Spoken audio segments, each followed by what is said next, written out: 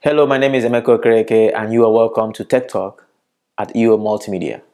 Today we are going to be doing a bit of unboxing, and guess which device we are going to be unboxing? Yep, this one. The brand new, the recently released iPhone 12 Pro.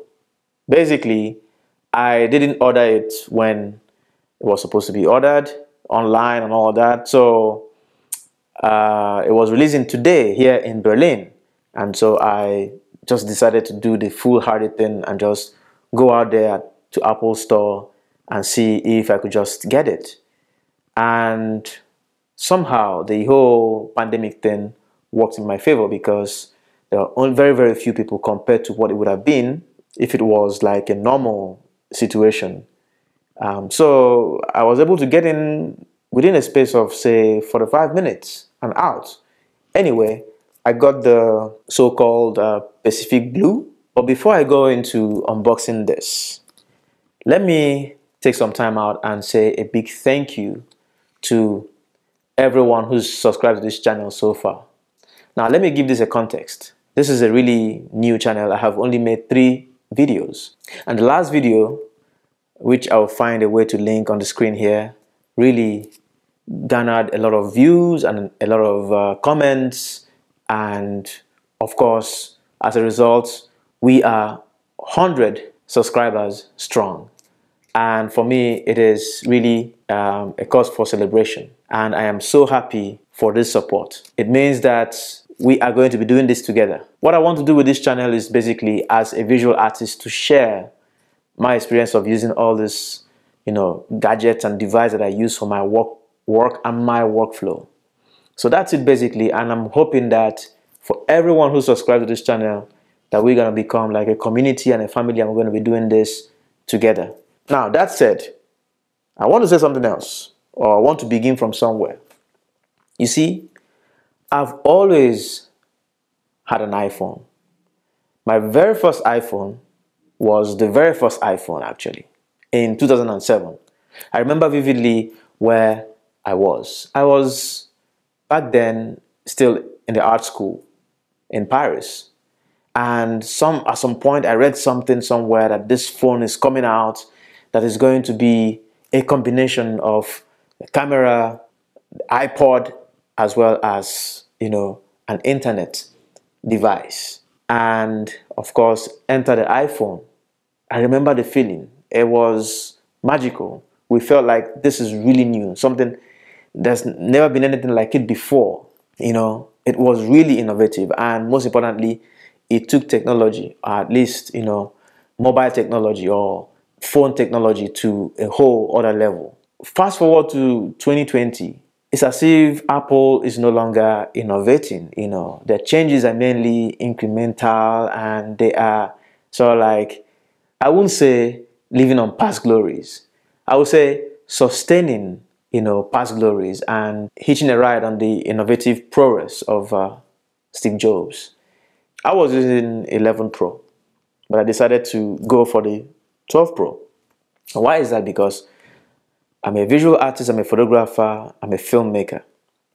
And my mobile phone has become for me just that, like a pocket camera, especially with filming even, but also making photos. And so this is the reason I thought to myself, let me go out there and give the 12 Pro a try.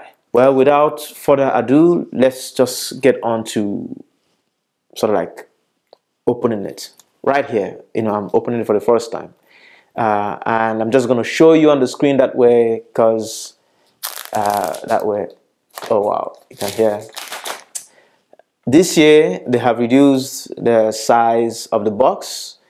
And of course, this is because of that highly controversial issue of not including the charging brick in the box. Of course, Apple is saying that it is for ecological reasons and blah, blah, blah. But the truth is this. I am one of those people who, although I've been using iPhones for so long now, I didn't have that brick, at least the 20-watt one. So I had to buy it today as well alongside the phone. So this whole idea of saying that, people will have the charger anyway there's no point buying it. I don't think it, because in my own reality right now, I had to pay 25 euro extra to get that charger, which I think it's a bummer, really. It's a bummer.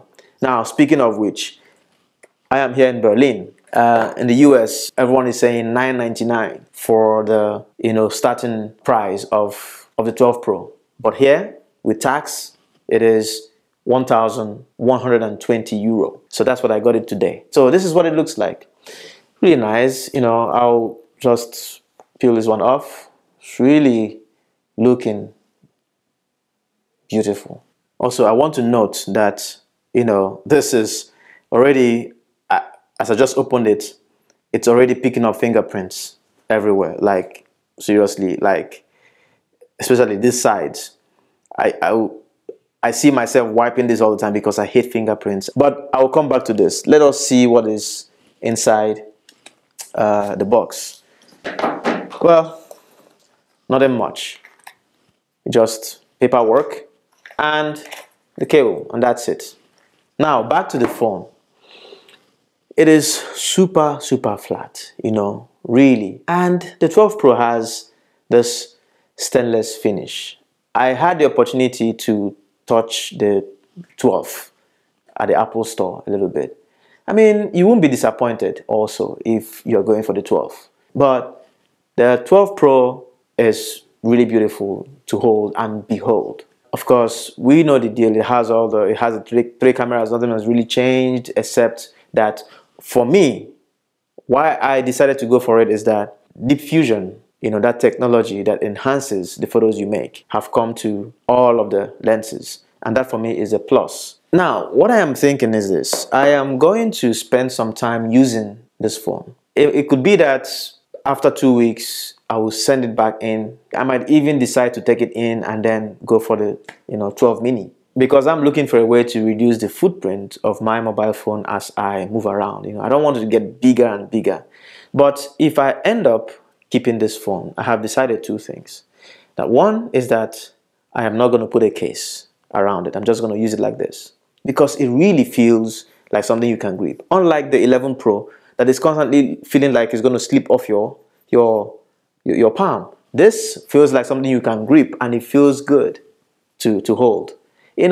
Reminds me of the 5S and the 5s and the 4, the design, but there is something about the size here that makes it feel like it's a different phone. And secondly is that I have decided, if I decide to keep this phone and not go for another phone or go for the 12 mini, I have decided I'm not going to upgrade my phone for another 3 or 4 years.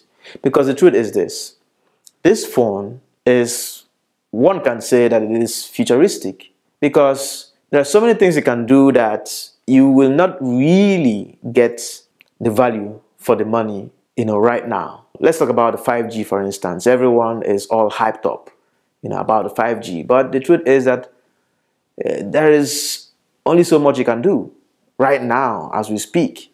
So if you're going out there to buy this phone because of 5G, I'm telling you, please, except you're trying to give yourself some excuse to have a new phone, but don't say it's because of 5G, because realistically, it's not going to do anything for you. It's not going to do much for you. Or is it the LiDAR sensor? Well, when it comes to making photos, it improves autofocus by, say, 6 times, according to Apple. But beyond that, who's going to be scanning their apartment every day or looking to put virtual furnitures and everything into the apartment every day? Now, when we come to the A14 Bionic chip, that is super powerful already. The one in the 11 Pro and the 11s was already fast and powerful. This has even, like, it's off the hook.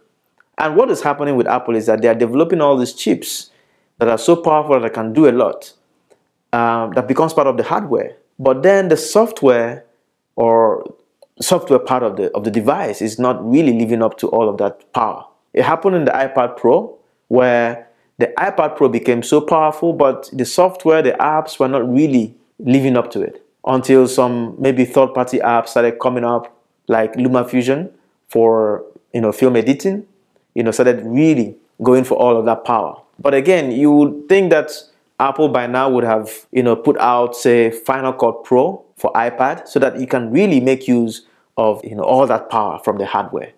The same thing goes for the iPhones as well. So it's one of the reasons I've decided that if I'm keeping this phone, I'm not going to upgrade it. I am going to use it to the point where I feel like I'm beginning to enjoy the reason why they are made this powerful and strong. Of course, if you're coming from 11 Pro, the changes in the 12 and the 12 Pros will be incremental. But if you're coming from, say, 6, 7, even 8, now that's some real upgrade. Well, anyway, I am happy that I got it. I will be photographing a lot with it. I'll be filming a lot with it in the next days. Let me know in the comment section if you would like me to make a video sharing my thoughts and also samples of the photographs I have made. I will see what it does in real life. Yeah. So that's it basically. Well, if you like this video and if it has been informative in any way, please think of subscribing and join the community. Like the video. If you dislike it, which you are entitled to, please be kind enough to leave a comment. Tell us why you have disliked it, and we'll take whatever you say under advisement for our next video. Thank you so much for watching, and see you in the next video.